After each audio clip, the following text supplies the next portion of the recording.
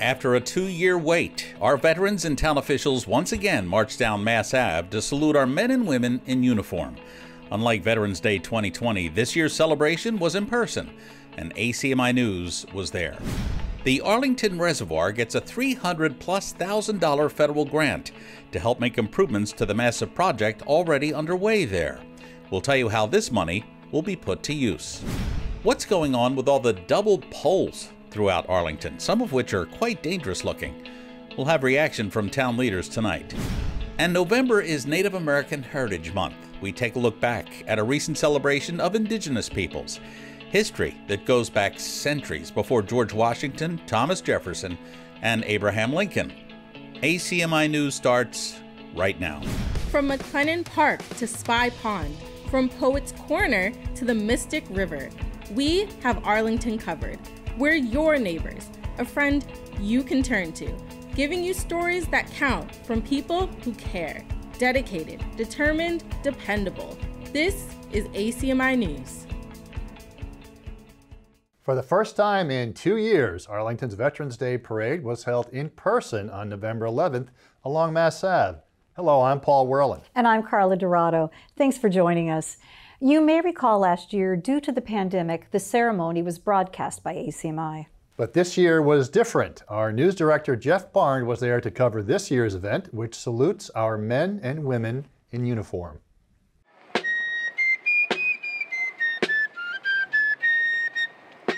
A slow procession of veterans, volunteers, and dignitaries slowly marched from Appleton Street and down along Mass Avenue to the Central Fire Station to pay tribute to all Americans who work night and day to preserve our way of life. Jeff Chunglo, Arlington's Director of Veteran Services, was pleased with the overwhelming crowd at the fire station on November the 11th, and he says that this hallowed ground adjacent to the fire station will forever be preserved and even upgraded for all of us to remember and to say thank you to all our U.S. veterans. It's great to finally be back in person again for Veterans Day. I'm really looking forward to it. We have a great day here. It's been long overdue, and I do have some special announcements that I'll be making during the ceremony. And so I'll give you a little preview now. At the Select Board meeting this past Monday, the board approved that the land adjacent to the fire station here, all the way up to the Civil War Memorial, will be designated, is now designated as Arlington's Veterans Memorial Park. So we'll begin preparations and plans to contact someone for renderings, and we'll be able to put that together and review it with the Veterans Council, and then begin our series of open meetings. For those servicemen and women who are with us today, either here in person or watching at home through ACMi, I want to thank you for your service to the United States. It is that service that provides us with our freedoms today. First of all, the Select Board made a very important decision regarding the ground we're standing on right now. Yeah, Monday night, Jeff Chunglo came before us with the Veterans Council with a request to rename this Arlington's Veteran Memorial Park, and we were happy to do it. This is, in our view, the appropriate place to have a memorial to our veterans and to honor our veterans through the honor roll. And as you can see here today, the property, the honor roll was created in 1999. The area is in need of upgrades, and it really needs to be a more appropriate, some work to make it a more appropriate setting to honor our veterans. We're happy to support that. I feel like we should be thinking about our veterans and being thankful for our veterans and caring for our veterans every day. But this is a day once a year, along with Memorial Day, where we can really individually and especially thank our veterans for their service. And I hope today specifically is a jumping off point for honoring them even more wholly via a development of this park that's right behind us right now into an even more dedicated and improved Veterans Memorial Park. I served in Iraq in 2009, 2010. I'm currently serving in the Mass National Guard. I'm on orders providing COVID support for the existing missions that involves COVID support. Among a very unusual battle we've been fighting now for almost 2 years. What does Veterans Day mean to you? There are a lot of sales out there, a lot of people selling discount mattresses and cars and things like that. Veterans Day means a heck of a lot more than that, especially to someone like yourself who's dedicated to the military. Thank you, yes. Yeah, I don't really follow all that free stuff. It's good to be able to celebrate Veterans Day again We haven't been able to do it for a couple of years. What it means to me, it means an opportunity to be thankful for the sacrifices and the ultimate sacrifices that soldiers, sailors, and Marines have made throughout the years. This holiday was originally known as Armistice Day, a holiday set aside right after World War I to recognize those who fought in the so-called Great War, the war to end all wars. This according to the U.S. Department of Veterans Services. Its origin dates back to the Armistice, a temporary end to all hostilities between the Allied nations and Germany. And the armistice was signed in France on the 11th hour of the 11th day of the 11th month in 1918. Now, just a few decades later, in 1954, just 1 year after the Korean War and less than a decade after World War II, it became known as Veterans Day.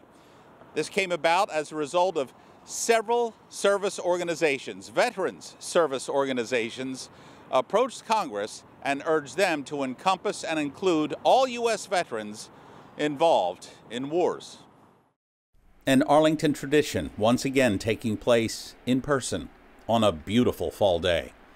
A time to forget our own problems we have in our own daily lives and give thanks to a very special kind of American who exhibits a never-ending burden and who has a love for country unlike any other.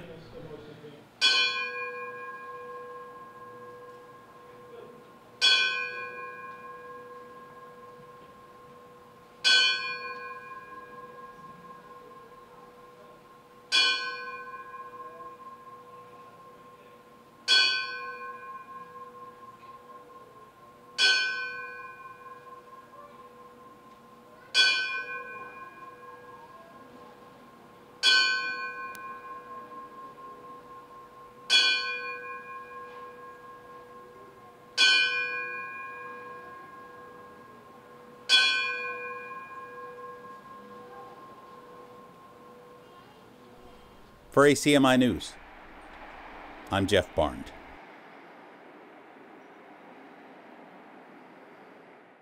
We told you in mid-October that the Select Board unanimously approved the Mass Ave Appleton Street intersection redesign to make that unusually configured intersection safer for motorists, bicyclists, and pedestrians. The plan was a compromise of sorts, initially sparked by the bicycling community. It includes incorporating safety measures which would create more visibility for eastbound cyclists pedaling down Mass Ave and westbound motorists making a left-hand turn on the Appleton Street. Our communications manager, James Milan, spoke to Town Manager Adam Chapdelaine last week, and ever since the town received the Select Board's blessing, things at Mass Ave and Appleton Place changed very quickly. So the compromise bike striping plan that the Select Board approved just, I think, 2 weeks ago now, has been fully striped on the ground. There are a couple additional things that will happen as months go on that take a longer lead time to plan and install. But the main striping, and I believe the bollards, are on the ground. What you'll experience if you're driving eastbound is you will see a striped bike lane on Mass Ave through the intersection with Mass Ave, Appleton Place, and Appleton Street. If you're driving westbound, you'll see that through the majority of that intersection, there's what's called a shared lane with sharrows, arrows that delineate that you're sharing the road with a bicycle, that then continue up to a bike lane, continuing westbound into the Heights. Really, and additionally, I would say there is a striped curb extension coming out from the triangle where Appleton Street and Appleton Place meet to be able to better control vehicle movements. And then finally, in the middle of the road on Mass Ave, there are bollards in place that make the left turn from Mass Ave onto Appleton Street more of a sharp turn as opposed to bearing left, as what that was the condition before these improvements were put in place.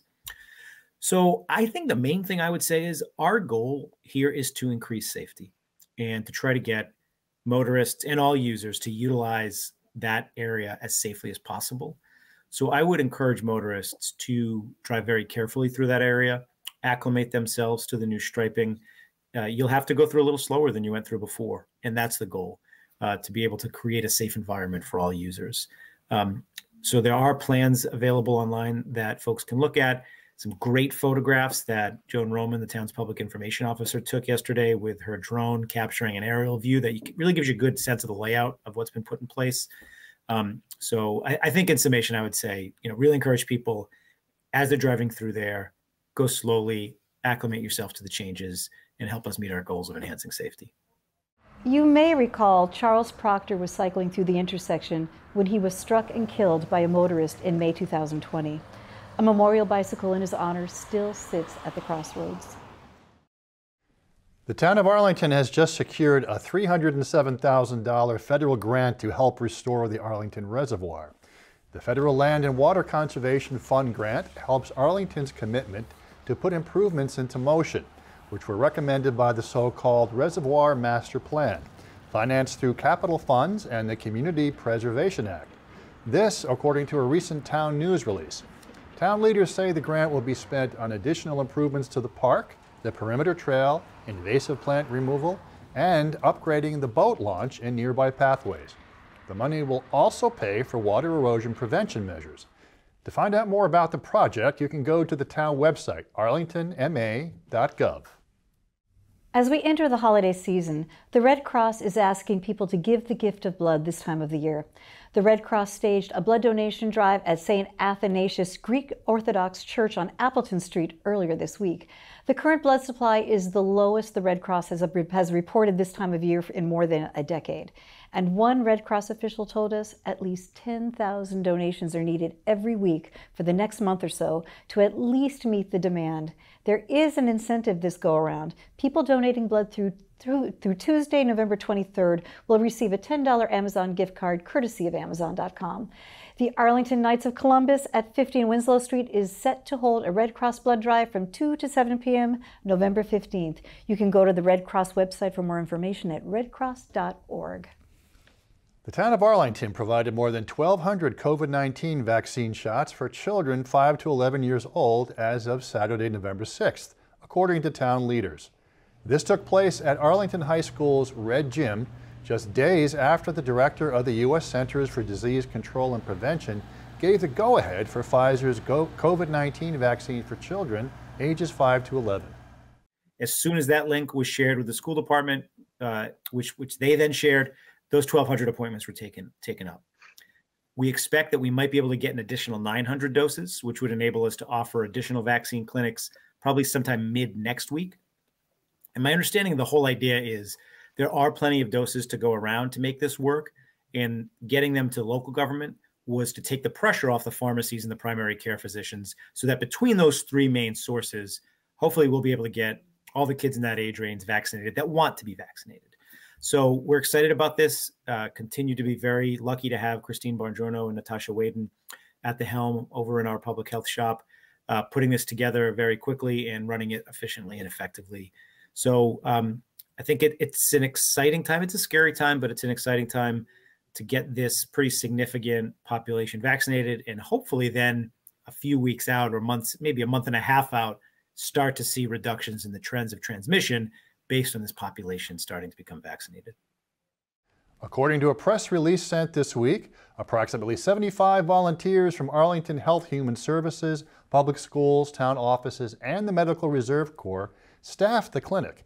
School leaders encourage any parent or guardian who has not yet vaccinated their child to do so as soon as they are able. An absolute disgrace. That's what Arlington Select Board Chair called a problem that doesn't seem to be dwindling in town. On the contrary, it seems to be rampant. ACMi's news director, Jeff Barn, reports double utility poles have become a hardly charged issue among residents and town leaders alike. Just take a short drive through Arlington and sooner or later you're going to come across one of these sites. An old utility pole paired with a new one. According to town leaders, there are nearly 150 such sites, and according to Select Board Chair Steve DeCourcy in late October, they have become a town eyesore and certainly a nuisance. Back in November of 2020, it was either Eversource or Verizon that was in. I believe it was Eversource on that night.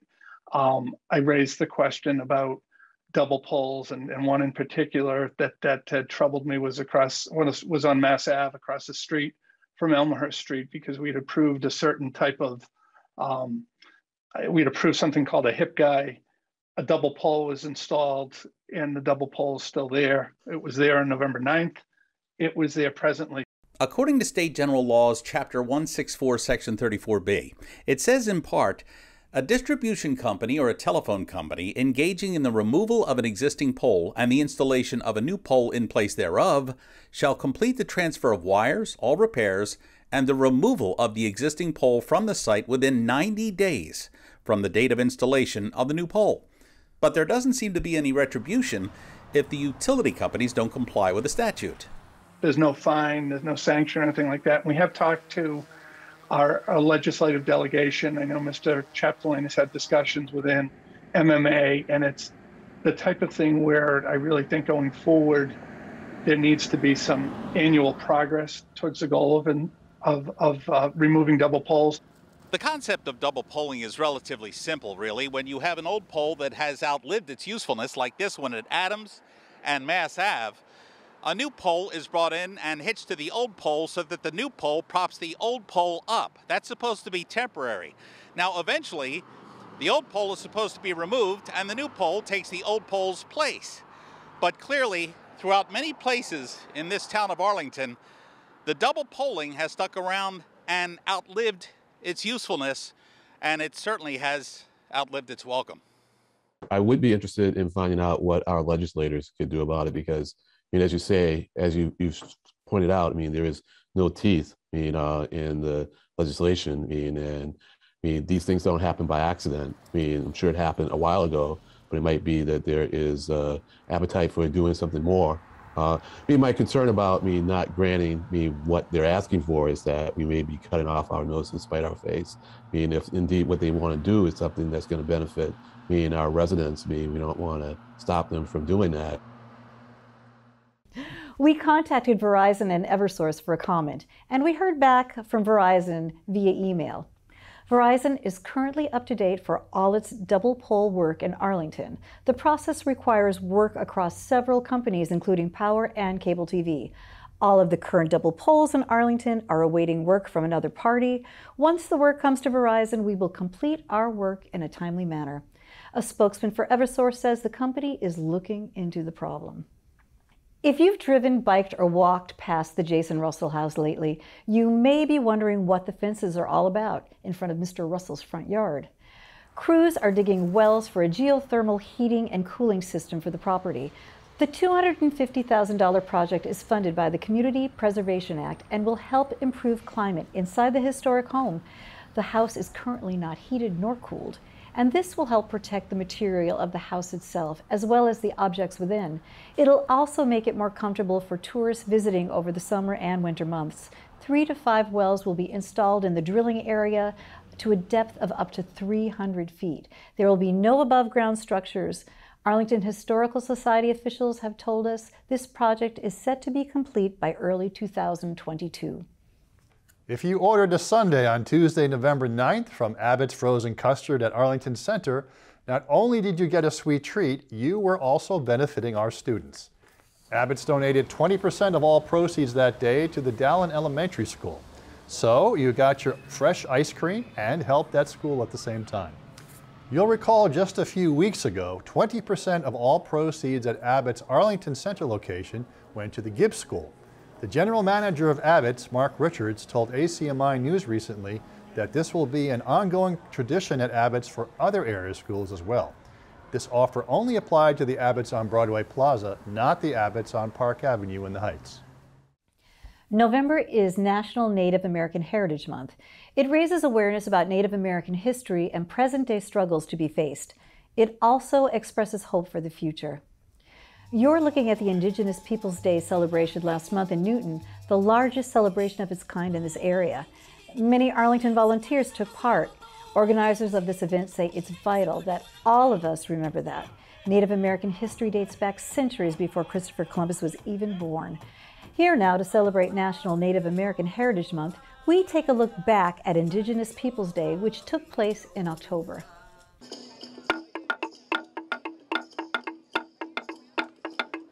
My connection to it is that I am indigenous from the Western Hemisphere. Why is it so important to expunge Columbus Day and pronounce Indigenous Peoples Day? What I learned in my history class was that Columbus discovered America, and that was it. Exactly. Well, the reality is that we, the Taino people, were the ones who discovered Columbus, and we end up being just a footnote in history. And that is one of the reasons why it's important for us to put ourselves in the forefront and tell the real story. The story is told by the victor. It is his story, after all, you know. But the victims of this, what we call the Holocaust, you know, are unknown. Most people don't know who the Taino were back then, who the Taino are today. We were declared extinct, and the reason for the extinction comes from many different avenues. It's not one thing that brought us to this extinction narrative, but we were declared extinct, and it wasn't until the late 90s when you know, DNA studies and things of that nature, severe, intense research brought us back to the forefront.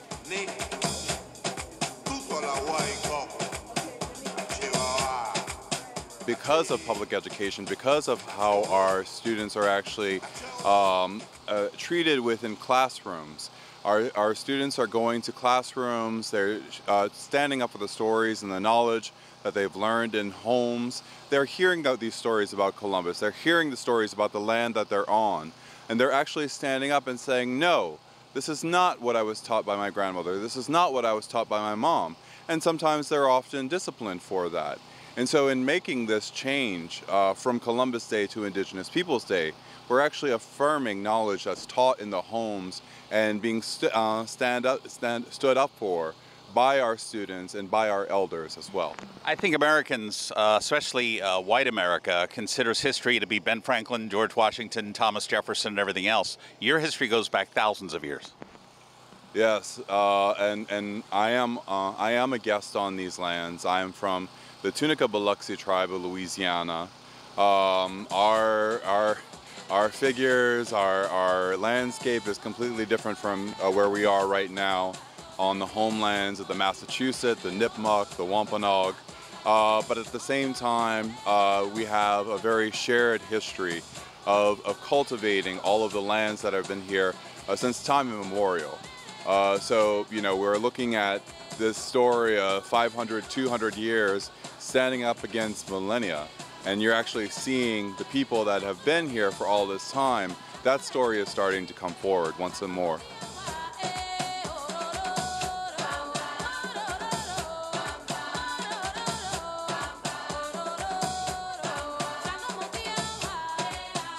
We all learned that, didn't we? We all learned this BS. We learned lies, unfortunately, and we have to ask ourselves a question like, who is writing these textbooks? Who is promoting this sort of propaganda?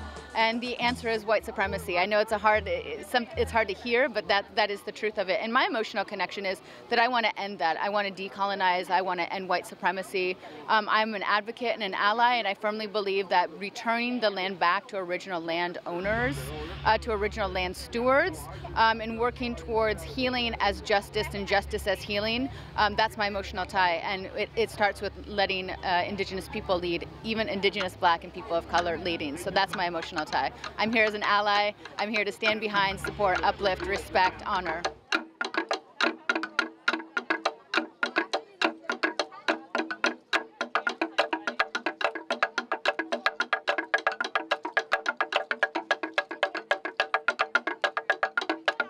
Since we're the indigenous people, sometimes it's come out to make ourselves seen and let people know we still exist. Many times people think we're in the history books, but we don't live in the present day, but we do. We have a long history. One thing you have to understand is that Native American, indigenous people's history is started here first, and everything else. You can't have American history without indigenous peoples, and that is a fact. So for people to know and not be listening to the sanitized truths or they deem as truths, the sanitized history of America, they need to look at the true history and see the role that they played in that. And then they'll see that the Native people have been here and continue to be here.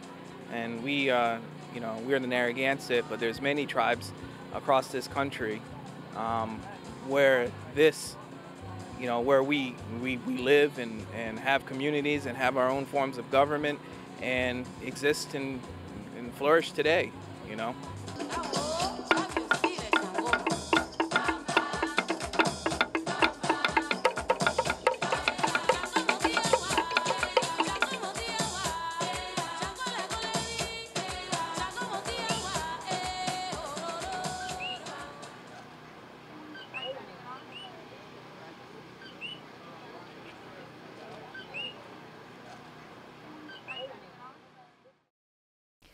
Officials of this Newton event say they hope to have even more Arlingtonians join in this effort next year.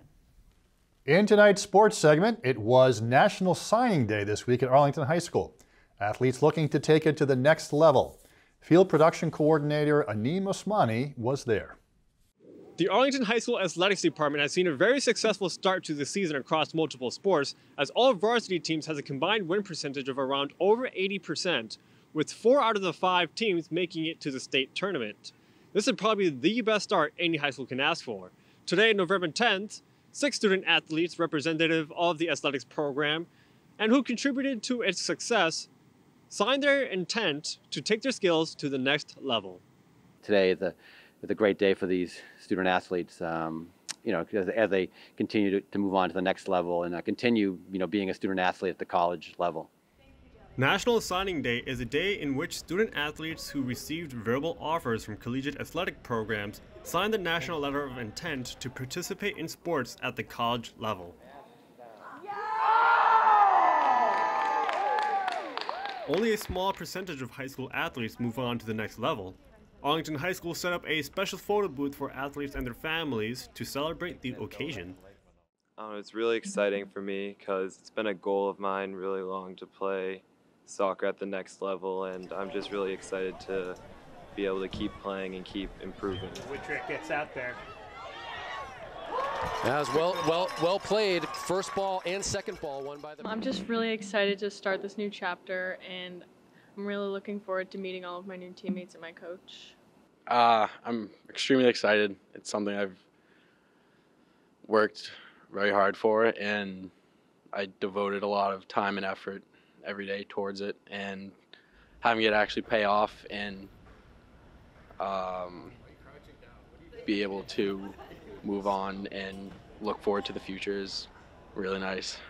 A message to your teammates, coaches, family, or anyone that you'd like to share? Just thank you for supporting me and thank you for believing in me. I couldn't have done it without all of them. So. Kind of doesn't feel real, but it's super exciting at the same time, especially seeing all of my up-and-coming teammates committing and signing as well. So it's just really exciting. I'd like to thank my parents first, driving me to hockey and baseball since I was like 5. Dad used to tie my skates. He was my baseball coach growing up, so he's always been a huge part in my baseball career, and my mom is my rock and my supporting unit, and all my teammates who have always pushed me, and coaches who have led me in the right direction to get me to where I am today. I mean, I think the stats that only like 2 or 3% of high school athletes even play at the college level. So, these student athletes who are playing at the Division III, Division II, and Division I level, they're the elite of the the student athletes in the United States, in the country. Because not many people go on to play college athletics, and it's just great to see that we have so many students moving on to the next level. Reporting from Arlington High School for ACMi News, I'm Aneem Osmani. Now sending it to Studio B, also here at the high school, for this week's Ponderscope. Greetings and welcome back to this week's Ponderscope. I'm here to give you the scoop on what's happening this week at AHS. Firstly, I would like to remind our students and staff that COVID testing is available outside the main offices and the cafeteria. Tryouts for winter sports are open starting November 29th, the Monday after Thanksgiving. Click the link below to register or check the athletics website. Need help with schoolwork? Have you been looking for a tutor? The National Honor Society has tutors available to help every day in the Media Center. That's it for this week's Ponderscope. I'm Anna Severa, and I hope you have an amazing rest of your day. That'll do it for this week's newscast. Thanks so much for joining us. I'm Paul Werlin. And I'm Carla Dorado. We'll leave you tonight with a bit of Hollywood in our backyard. A crew reportedly from the Lifetime channel was filming a scene in front of the Regent Theater in Arlington Center recently. According to one crew member, filmmakers were shooting a scene from a movie tentatively titled Malicious Minds. And you may see this crew out and about in your neighborhood in the near future. If you do, remember, quiet on the set. Have a great night, everyone. Stay safe. You can always check out our latest segments and newscasts on the web at acmi.tv/news. And don't forget to like us on Facebook and follow us on Twitter and Instagram at ACMi News. Make sure to subscribe to our YouTube channel as well. you'll find us at youtube.com/ACMi News. If you have any news tips for us or wish to become a citizen journalist, we'd love to hear from you. Email us at news@acmi.tv or stop by ACMI Studio A at 85 Park Avenue.